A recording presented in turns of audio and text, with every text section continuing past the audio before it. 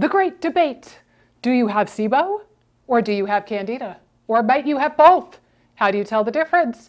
That is the topic of today's video, so if you want to know, stay tuned. I'll start off by saying that it can be genuinely tricky to tell these two things apart. That's why you're here. That's why you clicked on this video, right? And what makes it 10 times worse is that the testing for SIBO and the testing for Candida suck equally badly. So we can't even rely on the testing that's available to try to diagnose these conditions. Rather, we're going to go about this looking at symptom presentation and medical history to put two and two together and determine which one of these is most likely based off of what we know about you and your body and your experience. So right out the gate, let's talk about one that's like the classic beyond classic, the trigger of antibiotics. Obviously, this is the thing with Candida, right? So you're marching through life, doing A-okay, and then you take antibiotics for a UTI or strep throat or Lyme disease or a skin rash, whatever it might be, and whammo, you start getting Candida symptoms or maybe vaginal candidiasis or oral thrush. So this is very well established in the medical literature. We know that this happens. A lot of people have this experience. However, I'm going to pause here and say this doesn't explicitly rule in Candida and rule out SIBO, because I have heard many people with a trigger for so-called SIBO that is antibiotics. My podcast co-host, Amy Hollenkamp, RD, has this exact story. If you go back to episode 1 of our podcast, the IBS Freedom podcast, she says that she had very mild GI upset until she took Cipro. And then that's when the bloating and the IBS and the later diagnosed SIBO really reared its ugly head. And I think that this is largely in part because there's research coming out slowly but surely that indicates that the overgrowth, the increased quantity of bacteria here, is not the real problem. We've been chasing the wrong goose. Rather, it seems that the problem for these people who are diagnosed with SIBO is dysbiosis of the small bowel, which can absolutely be triggered by antibiotics, and poor motility, poor ability to brush the debris and the bacteria and the food out of your small bowel and into the colon where it belongs. Those seem to be the two true root causes of what is oftentimes labeled as SIBO. So antibiotics doesn't rule out SIBO in this case. 1 point for each. All right, on to something else, maybe something a bit more concrete. How about the symptom of bloating, right? Like bloating or the diagnosis of irritable bowel syndrome, IBS. That happens all the time with SIBO, right? You get the initial diagnosis of IBS, and then you find out later it's SIBO. Oh, but wait, that happens with Candida all the time too. Before SIBO came along and was everybody's favorite poster child, the version of that used to kick around in like the 90s and early 2000s was that everybody was getting diagnosed with dang Candida left and right. So oftentimes people with IBS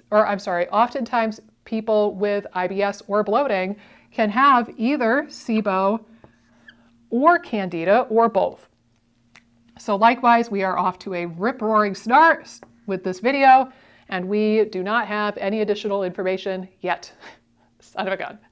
All right, moving on though, because I think the next one will be helpful. Sugar. What happens to your symptoms when you eat sugar? This is actually a pretty clear way to distinguish these two conditions.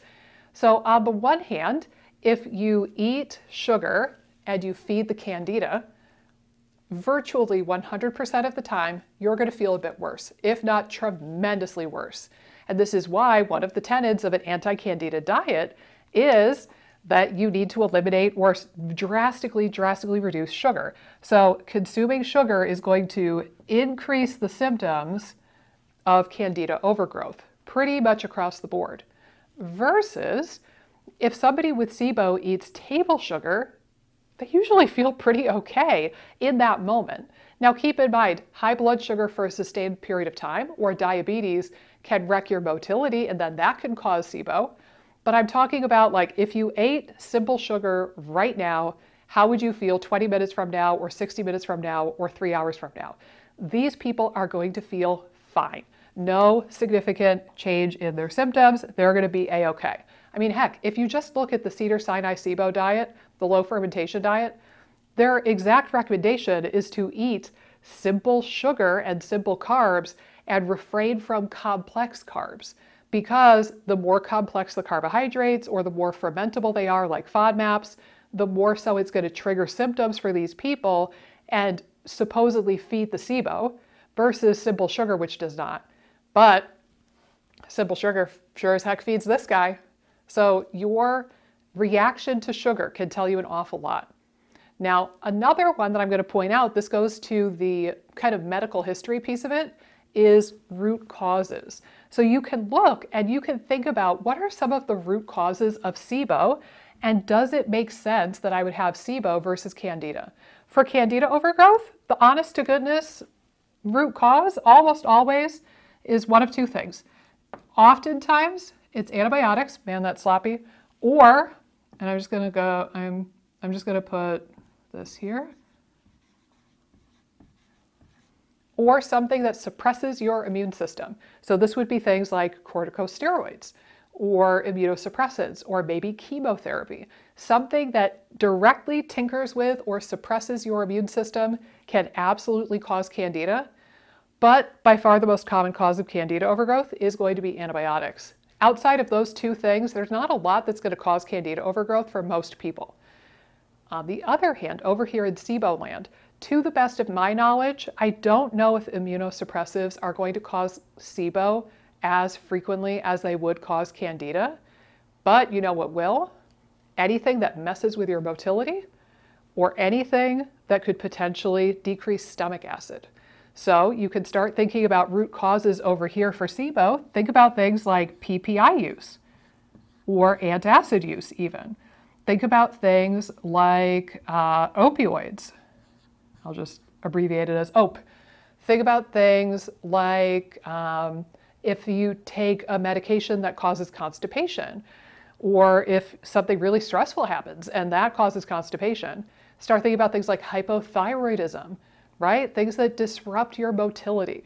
So again, the two root causes usually for SIBO, something that messes with motility or something that messes with your stomach acid, versus, again, something that suppresses your immune system or directly kills the microbes in your gut. I honestly think that the last bit, the root cause, is going to be what points you in the right direction 98% of the time. And then if you really need to confirm or deny these findings, go ahead and eat a big old cookie and see what happens. Now here's the thing, my lovelies. If you don't want to go it alone, if you're like, okay, cool, but I'm still confused, or great, now I know which one it is, but I still don't know how on earth to treat the darn thing, I've got good news for you. FODMAP freedom is here. Almost. Very, very close. So for those of you who have joined the wait list, which just means you gave me your email and said, I want to know when it's open, count me in, I want more information. For people on the wait list, you're going to get the first email announcement on August 14th. That's Monday, August 14th. That's only about a week and a half away, people. Then you have a whole week to noodle on it, think about it, talk to your significant other, figure it out, do a discovery call with our FODMAP Freedom coach, and really figure out if it's the right thing for you. That's why you get first dibs and you get a special enrollment gift when you do in that first week. Then, if for whatever reason you don't want to join the wait list, I don't know, if you have like trust issues and you don't want to give me your email, it's fine, whatever. Then you can wait until the following week, the week of the 21st of August. That's when I'm going to be posting it live on YouTube and Instagram and emailing it out to everybody else. And then if there's still seats left, you can register at that point. But either way, FODMAP Freedom enrollment is super close and I'm so excited to share it with you all. I actually have been re-recording the entire program, revamping it, adding a ton of new information, and it's going to be so juicy. It is so good. I mean, it was good before, but it's spectacular now. And I'm so excited to roll it out for this August 2023 class. If you're watching this video after August 2023, no worries. You can still join the waitlist and join for the next group. But if you're seeing this now, when this video is published live, I don't know, get on the waitlist, check it out. It's no obligation, just check it out, see if it floats your boat. And I would love to see you there and help you out in the Q&As and ultimately help you figure out how are you going to go about treating SIBO, Candida, or both. Let's get you feeling better. Hey guys, if you like this video, be sure to subscribe, ring the bell, click the like button, and leave a comment down below with the videos that you would like to see me do next. Doing all of those really helps support the channel and support my efforts in making as many videos as possible for you guys. Thanks so much, and I'll see you in the next video.